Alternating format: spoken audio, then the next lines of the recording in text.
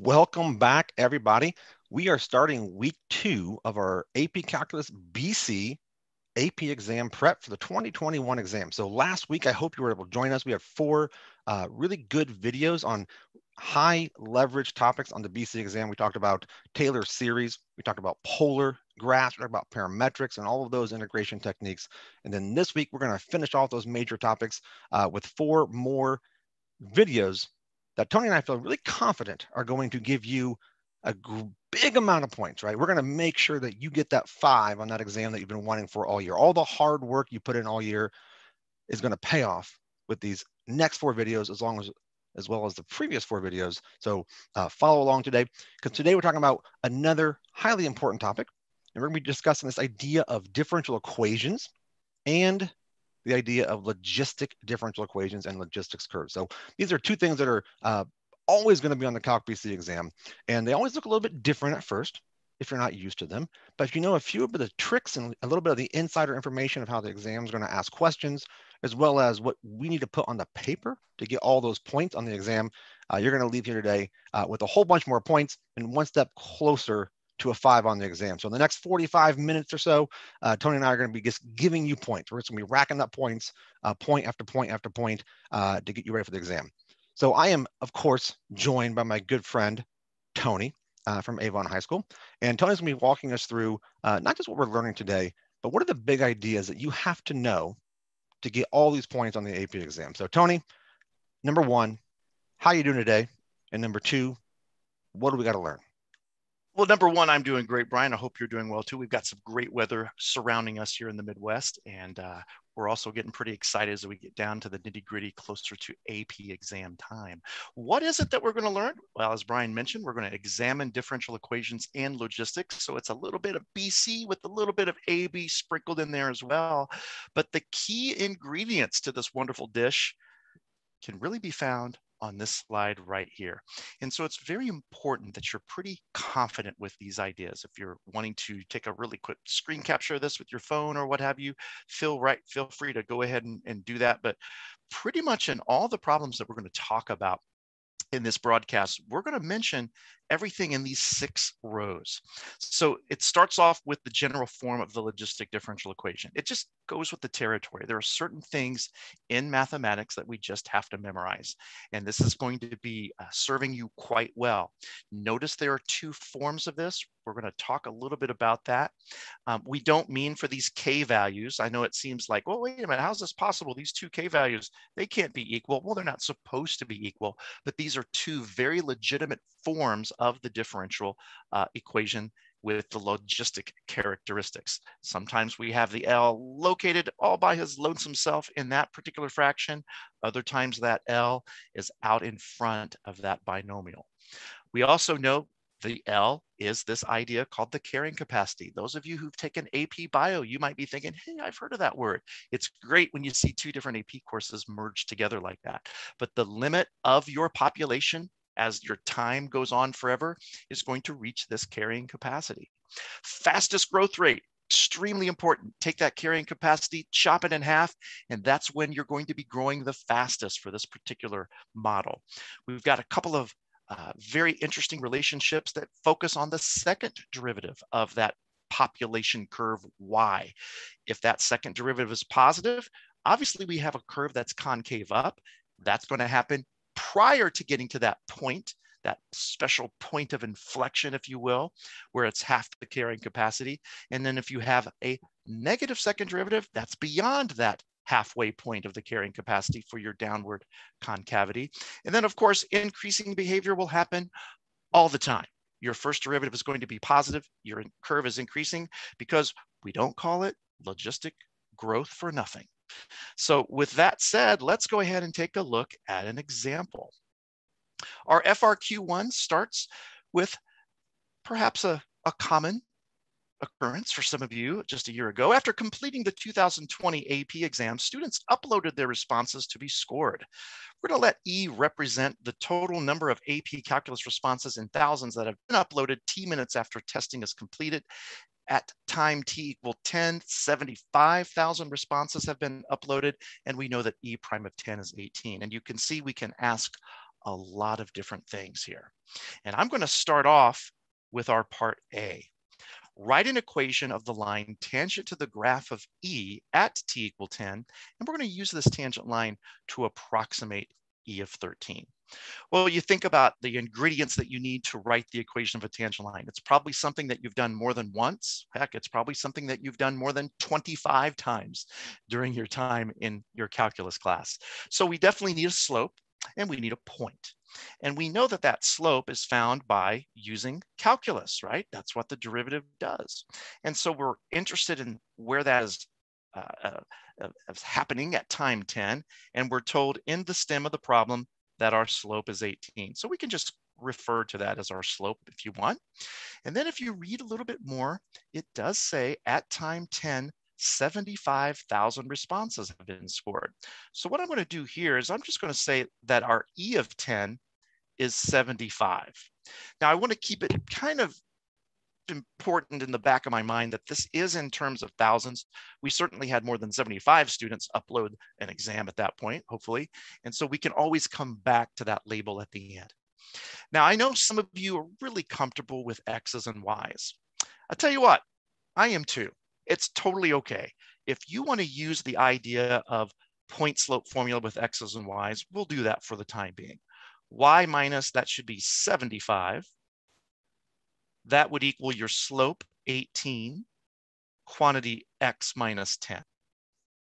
And then of course you could solve this for Y pretty easy, but I want you to make a deal with yourself, with me, with Brian. Let's be a little bit more sophisticated. Let's communicate this mathematics a little bit more in tune with what the problem is mentioning. In other words, this Y, that's really our E. That's the number of exams, right? And it's a function of T, of course. And of course, this X is a value of time T. So what we could do is we could just simply add this 75 over to the right side, and then we could add the quantity 18 times T minus 10. And I would say we've got a model, right? We have the equation of the tangent line to the graph of E at T equal 10. Looks good.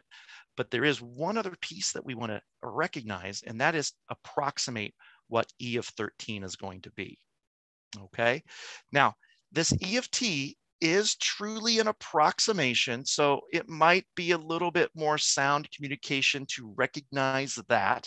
That's sort of the drawback of using the E of T. And so if we say, all right, well, we want E at time 13, this would be 13 minutes after the submission portal opens. We just simply toss our 13 in for T. And if you stop right here, yes, you would earn full credit. You would earn credit because you have a numerical answer.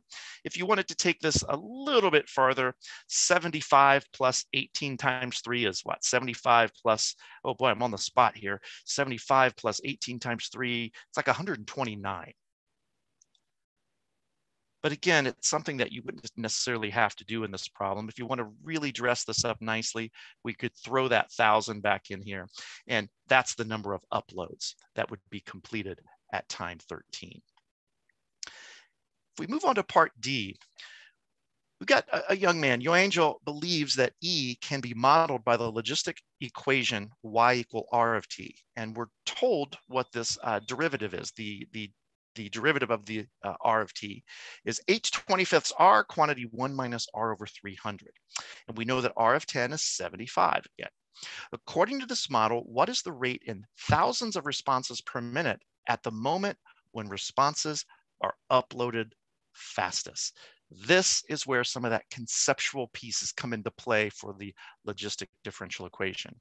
What we would have to do is immediately recognize that this sentence here, or this equation, is definitely our logistic form. It's one of our two forms. In fact, it's the one that has our carrying capacity right down there at the bottom, 300. And so we latch onto that. We realize that if we were to visualize this graphically, it's likely that this curve might look something like this per se to start. And we know that it has the ceiling up here at 300. Hey, let me extend that axis a little bit. So we know that that's going to happen.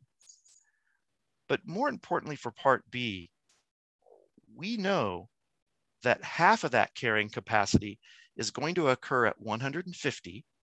And then we also know that that is where those uploads are happening the fastest. Basically, if you think about the slope drawn to this curve, you're not going to get any steeper tangent line than at that particular point.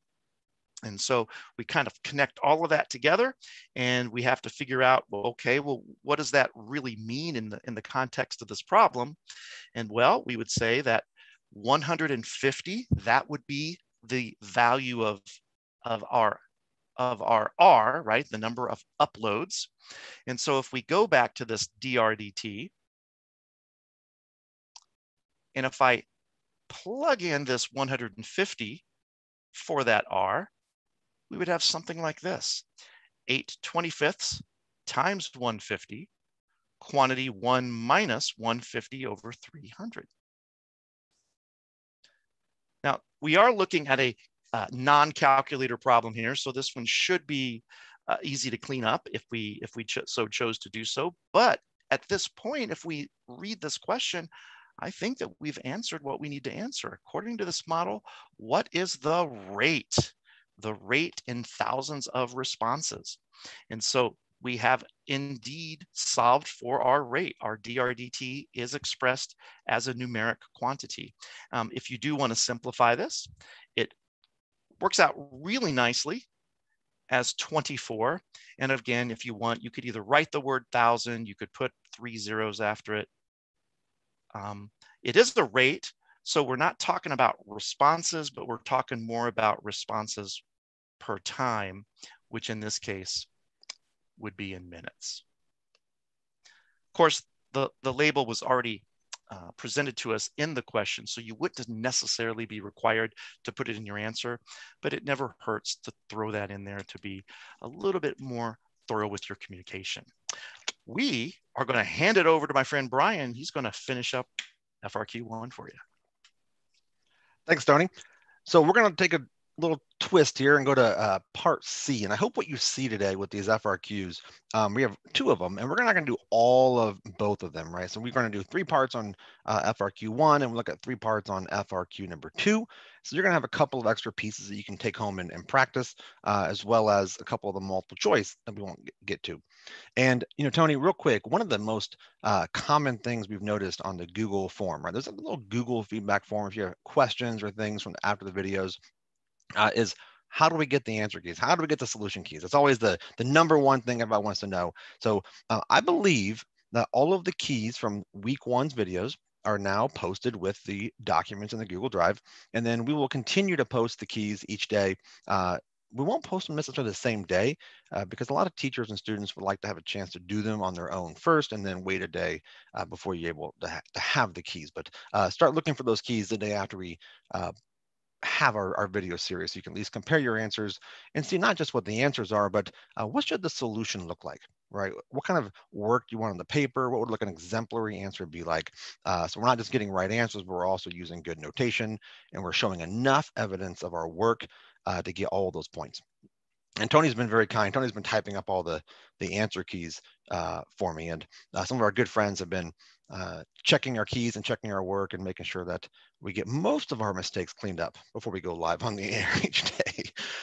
So here's part C, right? So we're going to turn it a little bit, and we have a new model, right? That Angel figured out. Shout out to Angel, one of my students. But we have this new model that Angel had that was logistic, and we want to know, is the rate that responses are uploaded increasing or decreasing when t is 10, right? So notice here we have this idea of a rate, and we see this word of increasing or decreasing. And sometimes there's a lot of confusion on the exam or some misconceptions that usually happen when students take not enough time to think about a question first. You see words like rate, and your brain thinks derivative, good. You see words like increasing, decreasing, and you think derivative. And so what happens is we just see those words and we always think derivative. So we just start plugging stuff into the derivative and thinking that we're going to have an answer. However, we're asking if the rate, right? Remember, the rate is that dr over dt. That's the rate, right? We're given that rate equation. I want to know if this rate is increasing or decreasing. And so to figure out if a rate is increasing or decreasing, or to figure out if anything is increasing or decreasing, we have to check the sign of its derivative. Any function is increasing on an interval where its derivative is greater than or equal to 0. And so in theory, we would have to find the second derivative to find out if the rate itself is increasing or decreasing. However, because this is logistic, rather than taking the second derivative, which we'll do that a little bit later on in the video of a different problem, if you know something's logistic, we can use a lot of that ideas that Tony mentioned, right? So this is a potential picture of what a logistic differential curve might look like. So this is going to be a growth equation, and this is not the derivative, this is the solution curve. And so we're starting kind of at 0, and we're uploading exams. We get to that carrying capacity that Tony mentioned, that L value of the maximum number of exams. And we mentioned in that table that the carrying capacity is going to be, L, and the function will be always increasing, and it's going to be concave up, or it's going to be increasing at an increasing rate all the way until we get to that halfway point of the carrying capacity.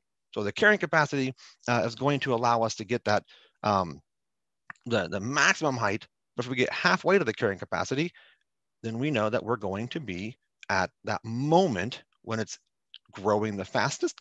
And so the rate is going to be increasing everywhere up until that moment, right? So this first part of the curve, the rate is always increasing because the graph is concave up, the second derivative is positive. But then after that fastest moment, once you get to that halfway point of the height, our curve is still increasing, our solution is, but it will be increasing at a decreasing rate. And so rather than taking the second derivative, if we just understood what the carrying capacity was, we could figure out immediately whether or not this thing is concave up or concave down. And based on that little table that Tony shared in the beginning, this is one of those formulas, right? Understanding the general form of a logistic differential equation. And we're kind of looking at this first form here. And so we look down here, right, at this bottom, our carrying capacity was 300, like Tony mentioned, which means that half of that is 150. So I know that this curve, no matter what, will be concave up all the way till it gets to 150, and then it's going to be concave down from that point on. And we're checking at time 10, and we already know at time 10, the number of responses, E of 10, was simply 75. And so since we're not quite to that carrying capacity, not quite to that halfway point, right? Our halfway point, L over 2 in this case, is 150. So I know that everything up to 150,000 responses will be increasing at an increasing rate, and 75 is still below that. So we know that in this case, the rate is increasing. And it's increasing because of the properties of logistic differential equations, right? And so when you see this kind of question, probably not going to show up quite like this on an FRQ. And the reason why is because what kind of work we want a student to show, right? If you're using logistic properties and understandings, you may not have any work. You might just understand that if you're not quite to the halfway point of carrying capacity, we're still on that concave up part. So we're still increasing at an increasing rate. Whereas once you get past the halfway point, you're now increasing at a decreasing rate. There's not a whole lot there, but this would certainly show up on like a multiple choice question, understanding the properties of the graphs and that halfway point, how important that is going to be a really good thing to understand. So the rate is increasing, and it says give a reason for your answer. We could have taken the second derivative and shown some work, but we could say that 75, I'm just going to use some odd notation for a second, is less than 150, right? And so since the carrying capacity, and you might say L if you wanted to, but since the carrying capacity is 300, the function R will be increasing at an increasing rate. So that means the rate itself is also increasing when R is less than 150.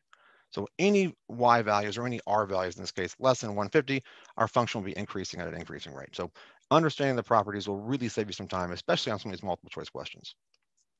We're not going to look at part D for free response one, but I'm just going to show it to you. It's a different model, right? We have a couple different models. We've had this tangent line approximation. We've had this logistic equation. Now we have our differential equation, exponential growth. This is definitely an AB topic as well. We're going to leave this one out. Sorry, Emma, your problem won't be done, but we're going to see a very similar example to this in FRQ2 that Tony will work out. So we'll have a chance, or maybe I'll work it out. I can't remember who's working this one out, but we'll figure it out. But we're going to see a similar example. So we'll leave this one for you, a new model. So with that said, let's transition over to FRQ number 2. So here is our second example, and I'm going to look at part A, and Tony's going to look at the couple more parts before we get to multiple choice. So FRQ2, I kind of had fun writing this question because it gave me a chance to kind of mix some things together that I'm pretty sure that you haven't ever seen mixed together. And whether or not it'll be on the AP exam this way or not is not the important part. It's more about understanding we're connecting all these ideas together. All the things we've learned in calculus are one big idea, right? And so if we can start to see how things that don't seem that in the surface are paired together, but they could be, it really shows a good understanding. So you know you'll be ready for whatever the exam throws at you. So here we have this equation where the number of cars that have exited a parking garage can be modeled by the function y equals L of t, which satisfies the differential equation 2 over 15 times 280 minus 2L. At time 0, there's 435 cars in the garage and no cars have exited. So it looks kind of like one of those rate in, rate out problems we do a lot in calculus. But at the same time, it's a differential equation, right? So we have this kind of rate out, but differential equation version of it. And so it's going to be kind of an interesting twist. So we're going to go ahead and sketch the solution curve, which is a pretty common question on the AP exam. If you happen to be taking the digital online version, like the third administration, you will not have to sketch any slope fields or solution curves in the online version. But if you're doing paper and pencil for the first 2 administrations, the one that's coming up next week, I can't believe it's only a week away, or the one in later May, right? The 2 May dates, you certainly could have to sketch a solution curve or sketch a slope field. So we're going to take a look at that solution curve, and then Tony's going to solve the problem for us. And then we're going to see kind of a nice little connection to rate in, rate out problems with a twist, I think. So part A just says, let's just sketch the solution curve. And when they ask you to sketch the solution curve, they're asking you to basically graph what the solution looks like. When you're given a slope field, those are a bunch of slopes, and there's a lot of different families, right? There's a whole family of curves. So we want the specific one through 0, 0. So if they ever ask you to sketch a solution curve, the number one rule is make sure it goes through the point, right? It's got to touch the point 0, 0. So whatever point they give you, make sure that your graph goes through that point.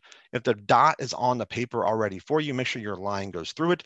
If you miss it like a tiny bit, you better make that point really big. It's the world's biggest point. It goes from 0 dimensions to like a massive dimension, but you've got to make sure you go through the point. So what else do we want to know about sketching solution curves? Well, number one, if you're sketching a solution curve, remember a solution to a differential equation must be a function. So it can't start wrapping back around itself, right? So if it's kind of like a circular type graph and you start like, wait a minute, if I keep following this, I'm going to go back around. That's not a function. You have to stop once it no longer is a function and end it right there. Number two, our solutions have to be continuous. So if there ever does happen to be like a vertical asymptote or something like that happening, once you reach the asymptote, you have to stop also. You can't keep going on the other side of the asymptote because we don't actually know if the graph keeps going or not. It looks like it does. We have no idea without more information. So those 2 big ideas are the 2 big things. Make sure you keep a function.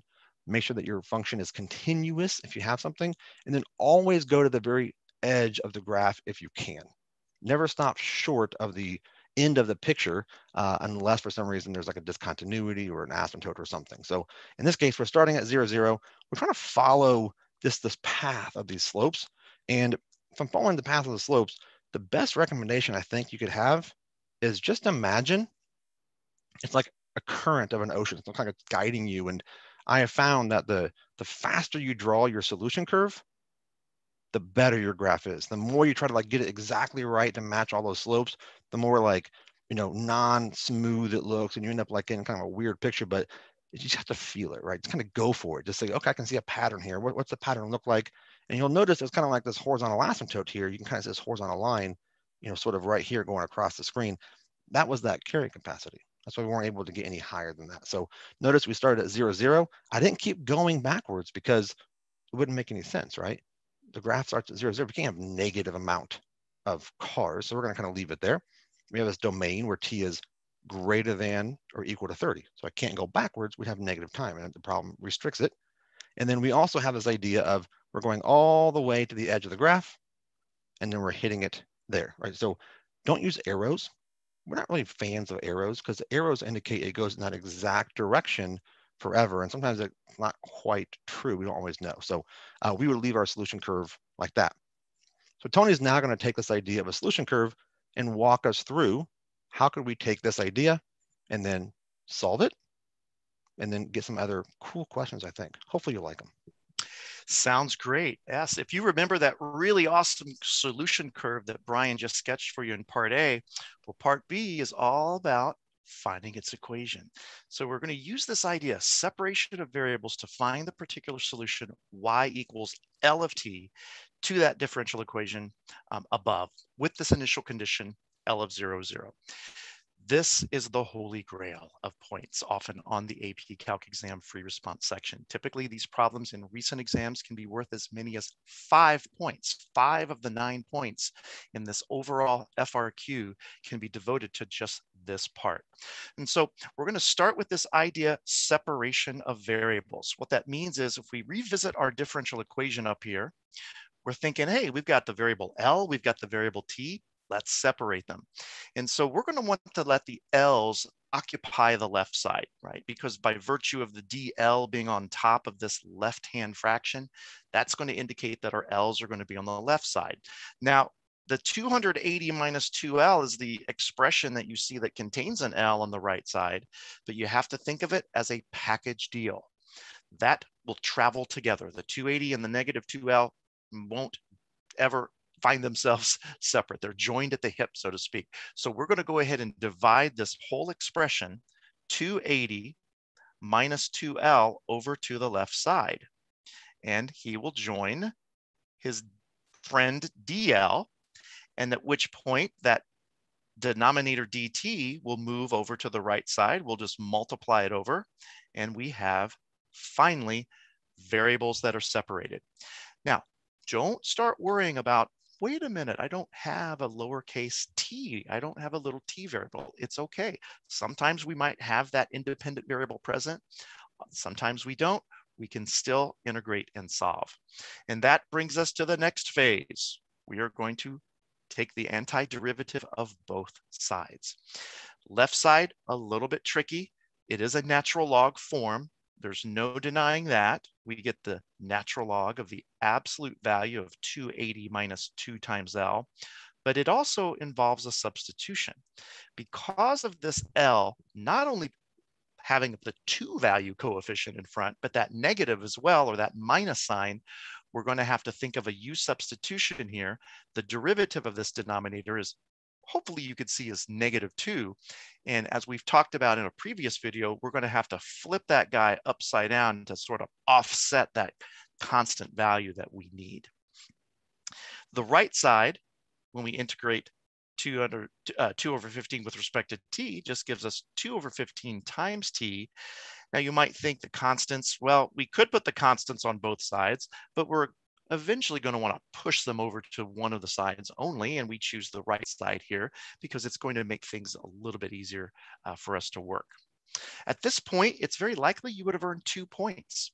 You typically earn 1 point if you're able to separate the variables correctly, and then you're able to earn a second point with your first line of integration. Now, what we're going to do is go after the C value. We don't want this C value hanging around, cluttering up our problem, being all elusive, being so kind of sus, right? We want this C to be known. And that's where the initial condition comes into play. So we're going to use the fact that t is 0 when L is 0. That's basically just the ordered pair, t comma L. And that's going to help us find the C. Let's watch how that happens. We plug 0 in for L. And essentially what that's going to do is wipe out this 2 times L. And so I have the natural log of 280. Well, the last time I checked, 280 was positive, right? So we really don't need to put absolute values around this anymore if we so chose. And then if we let the t be 0, it's going to wipe all of this away. And then before you know it, you've already found your value of C and you've earned a 3rd point. Just the action of trying to use this initial condition to find the c is going to be the third point typically. So where are we? Let's kind of like recap. We took this original result of integrating this differential equation that we separated, and we have -1/2 natural log absolute value of 280 minus 2L equivalent to 2/15 t, and then we get to put this beautiful looking c in here, -1/2 natural log of 280. Well, that's a beautiful looking c. Now, before we go on, some of you might be, well, wait a minute, my teacher didn't do it like this. It's totally okay if you choose to solve for L first. I know a lot of teachers that do that. I show students in my classroom both ways. I typically allow them just to pick, but I do ask that they kind of stick to that particular method so that they can become. But if you do solve for L first, I want to warn you, you won't quite get the same C, but don't panic. Everything is fine. Your final solution is going to come out to be the same as whether you did one method over the other. So speaking of which, we're about ready to finish this up. We need to read these directions carefully, and it says, find the solution y equal L of t. That implies that your L of t is by itself. So we do need to solve this for L. And that's just a little bit of algebra manipulation here. One of the first things that I would suggest is any stray coefficient out in front of the left side, especially if the left side has a natural logarithm, it has to go. So we're going to multiply both sides by -2. And so when we do that, the right side becomes -4/15 times t. And we catch a little break here. When we multiply -1/2 times 2, we just get positive natural log of 280. Everything's looking good. We're well on our way, except we now need to get the L alone. That means we have to get this I. It's called exponentiating both sides. We're going to use base E, and we're going to go ahead and know that this E and the ln will sort of do away with one another, and we end up with the absolute value of 280 minus 2L. And then over on the right side, we can be a little clever about this. And what we can do is we can take this plus that's part of this exponent, and we could think of this as being the multiplication of another base E to that ln of 280 power. What that's going to do is allow that 280 just to simply become a coefficient out in front of our e to the -4/15 t power. It's definitely looking a little bit better. As far as the absolute values, do we keep them? Do they go away? Do you put a negative on the other side? A lot of times you look for your initial condition to make that call. When that initial condition has that value of 0 that's neither negative or positive, it's a little bit tricky. So what I would suggest is we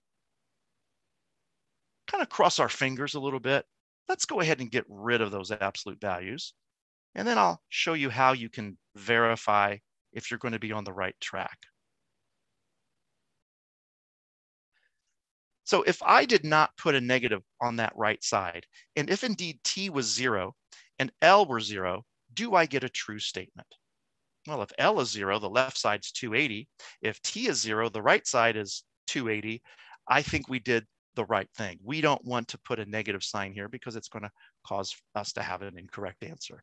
And then by the time you subtract 280 over to the other side and divide by -2, I'm not going to show you the inner details of that particular step, but your L, or L of t, if you dress him up in his Sunday best clothes, is going to look something like this. 140 minus 140 e to the -4/15 t. And it turns out we're going to use that in a subsequent part of this problem, which happens to be right now. For time 0 to 30 minutes, cars will enter the parking garage at a rate modeled by E of t. So we've got this brand new, fairly ugly looking function, E of t. Thank you for that, Brian. But notice we have calculator assistance on this particular question. So it doesn't really matter how bad that E of t is, we can use our calculator.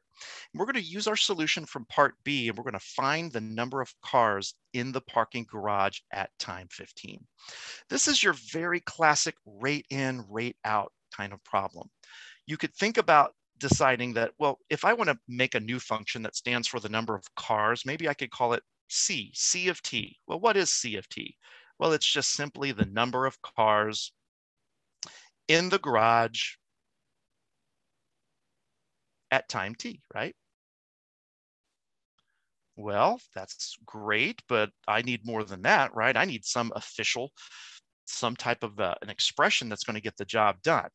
So if you start C of t, you have to think about the beginning of time. And the beginning of time is right here. At time 0, what do we know about the number of cars in the garage? Now, it's been a while since we've read this, but it all goes back to the stem in the problem. At time 0, there are 435 cars in that garage. So that's what we want to start with. That's our base number. All right. Hey, we don't know why there's 435 cars in the garage at time 0. There just are. Now what we're going to do is figure out how many cars entered the garage. Now, if you think back to a previous part of a problem that we had talked about earlier, to get the total amount, you just integrate the rate. And here we have it. We have our model for the rate that cars enter the garage. So all we have to do is add some more cars to that. Starting at time 0, we'll go up to t, and we'll take that integral of e of, and I'm not going to make a big deal out of this. I'm going to write x.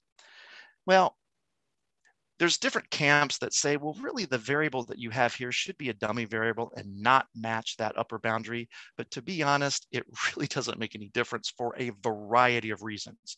T's and X's look an awfully lot alike to an AP reader, and therefore we often overlook them. So you can do really whatever you want. If you put T's here, it's still going to make sense. If you want to use some dummy variable, that will work as well. I would just stay away from E and maybe C and maybe L. So what are we going to do next? Well, we have the number of cars that are now entering the garage. We have to take into consideration the number of cars that have left. And that's where your part B answer comes in, because all of that work that you just did will tell you the number of cars that are leaving. Remember that differential equation that we had at the beginning? That model up here, this was our cars that exit. Now we have a function L for the cars that have exited. We went from a rate of which cars exited to an amount. Now, to wrap it up, you just simply let T be 15, and you grab your favorite calculator, and you just very carefully input this, and you should get an answer. Now, as far as which calculator model, well, I'm going to show you a TI Inspire, and I know most of you watching might very well use the TI 84, so I'll give you a little bit of hints about how you would do this on the TI 84. So here is my calculator, and you'll notice that I've already taken the liberty of defining those two functions, right? I have the L of t, which is the number of cars that leave at time t, and then I have E of t, which is the rate at which they enter the parking lot, right, or the parking garage. Those of you using a TI-84 will very likely input these into your Y1 and Y2 menu. You're definitely going to be using the variable X instead of T. That doesn't make any difference. And you're going to basically do the same things that I'm going to do, just pretty much hitting some different buttons. So what do we have? Well, if you remember, we start off with 435 cars, and then we are going to add the integral of our E, right, from 0 to 12. I'm sorry, 0 to 15. And so I would hit Shift plus to do that on the Inspire. Those of you using the 84 are going to hit your lucky combination Math 9. Here's our 0 to 15. I'm going to type in my E. It does not have to be capitalized, but notice the calculator understands it because it's bold there with respect to T. Let's get out of that differential. And then I think we're going to subtract. And now we just type in L. Now, those of you, again, using the 84, you're going to access your function names by using your alpha button to get Y1 and Y2 on your screen. Okay, boy, if this works, cross my fingers, if this works, we should get our correct answer. And the answer is about 398.064 cars. That's kind of fun. Could you have 0.064 cars? What is that, a tire? Well, don't worry so much about that. The problem didn't say to round. It's likely that it could say round to the nearest car. If it does, obey that. But if it doesn't, just go ahead and leave it the way it is and don't lose any points for a misrepresented decimal. Brian, let's turn it back to you. Thank you, Tony. We're going to take a look at just a couple of multiple choice questions here to kind of wrap us up. And then Tony's going to come back and give us a couple of finalized tips and strategies involving differential equations and logistic equations as well. So there is a part D on that problem. It's a nice minimum problem. One of the really big topics in the exam, you see those rate in, rate out problems. They ask you for a minimum amount or a maximum amount. That's a big point getter on most exams. So definitely take a look at that part D and use that sort of weird kind of equation using differential equation with a rate equation to see how that plays out. So we're going to look at a couple of fast multiple choice questions because we want to highlight a couple more things involving logistic equations, because that's like the BC part of differential equations. And so a rumor is spreading that, all right. So I guess I have a little bit of a confession to make. When I wrote this problem last week or so, I kind of just put this as a filler in there. I told Tony I was going to go back and change it. I was just kind of like writing something and then I was going to go back and change the context. And I just forgot. Literally, for the first time, I'm kind of flustered. I literally didn't even think about it till right now. I wasn't going to keep Trevor Packer's name in there, but I did. So if I'm not on the air tomorrow, you know why. But I've met Trevor a couple times, and he's an incredibly nice guy, incredibly passionate about you students and you having opportunities to earn college credit. And so I'll keep his name in there, see what happens. But a rumor is spreading that I apparently started right now on live television, YouTube, that Trevor is going to be joining Tony and I, not true, for a guest appearance on AP Live, not true. But the total number of people that have heard the rumor are in thousands at time T hours, is going to follow a logistic model. Which of the following could be the logistic differential equation for the rate that the rumor is spreading at time T? So the key word here is just understanding we're looking for this logistic differential equation. So as soon as something tells you it's logistic, we kind of remember, hopefully remember that form that was in that beginning slide. That's why Tony said, take a picture of this, because there's two ways you might see it on the exam, but they're both differential equations that are logistic. And what should you look out for? Number one, when you do exponential growth problems, the key is the derivative is only with respect to the y value, right? Like just a generic differential equation that's exponential might be something like dy over dt equals just k times y. Notice you've got a y in the problem, but you don't have a t. You don't have the x as part of the derivative. That the rate that's changing depends solely on the amount and not the time or anything. Well, logistic, you saw that picture earlier, it starts off exponential, right? Logistic curves, the solutions kind of start off exponential, but then they get hampered by something. So about that halfway point of the carrying capacity, they start to like not continue to grow up at the same rate, and they hit that carrying capacity, but they have this exponential piece in the beginning, and then over time, there's this carrying capacity that forces it to not continue growing at that same exponential rate. So just like with exponential functions, logistics are only in terms of the y variables. So a quick way to immediately check whether a differential equation could be logistic, if you start seeing any variables with t in it or x in it, right, that could never be logistic. Logistic will always be in terms of y. Notice that. We have, the difference is we have y twice, right? Notice in front, that's that ky piece, that's that exponential part that it starts off. And then the other piece at the end, this is what's hampering it from continuing that same path. And so just having ky there would be exponential, but having the other component is what sort of brings it back to logistic. And so immediately we can eliminate choice A, B, and C, because every one of those had t in there, right? So I'm only left with one option that has only the y values, or r values in this case, and it's D. So how do I, now we kind of do it by elimination, right? It's only choice, it's possible, but how would I know? Well, they took this equation on the right, and if we were to like distribute, right, this problem, because normally you see it factored, but you could distribute it. If I distributed this, you're going to get something, I'll call it like A, I don't know what it is, but something times y, and then minus something else times y squared, right? Ky times L is just something times y, and then minus ky times y is just something times y squared. So one of the things you might look out for a logistic problem, if it's not already factored for you, is you're going to have that y term first, and then you're going to have that y squared term second. That's what we have. We have our r here, and then minus our r squared second. So maybe some other choices might have r squared first, and then r second. That wouldn't quite work out. So there might be some different twists they throw for the wrong answers, but you're looking for that same connection. So in this case, it has to be just D.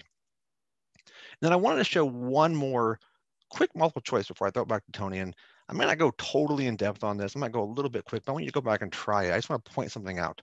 And we're going through 2 of these multiple choice questions, and there's going to be 3 more, obviously, that you can go back and do on your own besides question 4. So question 4, we have this differential logistic equation, dy dx equals 6y, 1 minus y over 20. And we know that f of 4 equals 10. Find the limit. Oh, man. Did I just sneak L'Hopital's in here? Of course I did.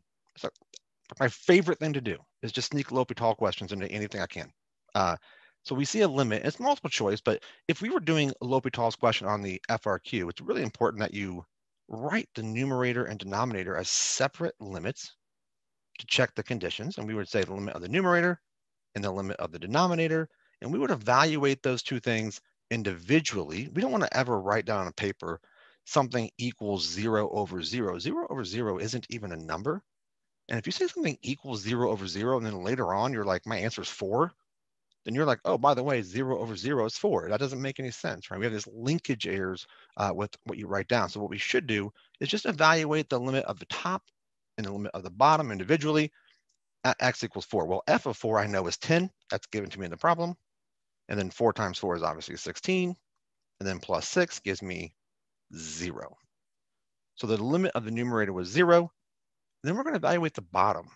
And we have to make some connections here, right? We know that we're finding f prime.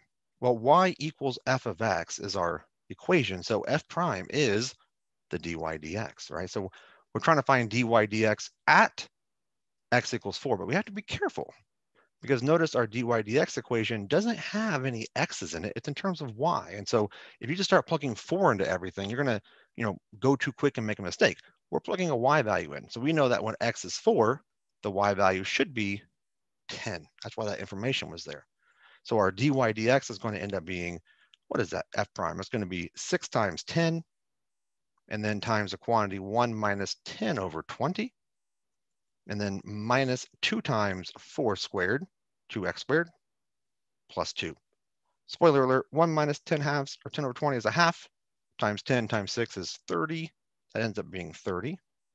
And then minus 32, and then plus 2, and guess what we get? 0.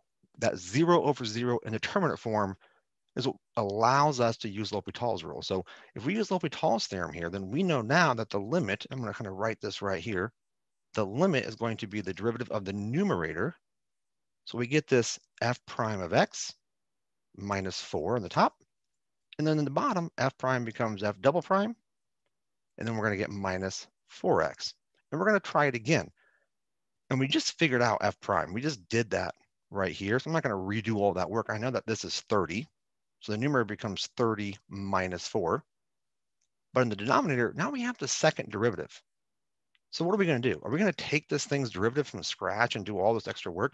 You could, but because it's logistic, did you catch that? Like the second derivative, well, look at the original problem. The carrying capacity is 20.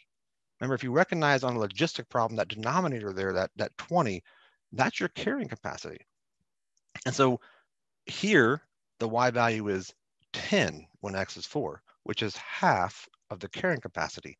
And we know that when you reach half the carrying capacity, you're at that moment, you're at that point of inflection on the graph. You're at that moment when the second derivative becomes 0 for an instant, right? So at the halfway point, the concavity switches, which means the second derivative in this case must have been 0, and we end up getting 0 there minus 16. So we get 26 over negative 16, a little bit reducing, and you get negative 13 over 8. Thanks for Tony for catching my mistake on my answer key earlier when I didn't have the right answer on there, and we fixed it before you got it. But we get A for that problem. So again, knowing those properties of logistics could save you some time. So Tony's going to wrap us up and he's going to go through, again, what are the really big things for logistics that you have to know? And then don't forget, like, you don't have to integrate logistics. It's fun to do it because it lets you do some partial fraction ideas, but nothing on the AP exam will make you use the general solution to a logistic. They'll give you a differential equation, and you might have to recognize the properties of where it's growing the fastest, where it changes signs, and those kind of ideas. So Tony will bring back just a couple more tips for us, and hopefully you feel better about these problems, and you can crush it on the exam. Tony? So what should we take away? Well, as Brian said, we've got some main ideas here with logistics that really are going to drive where you're going to get the points. Number one, be ready for a contextual differential equation problem on the free response. It could be anything from some of the things that you saw here with tests being uploaded to cars perhaps being parked, just some kind of real world situation.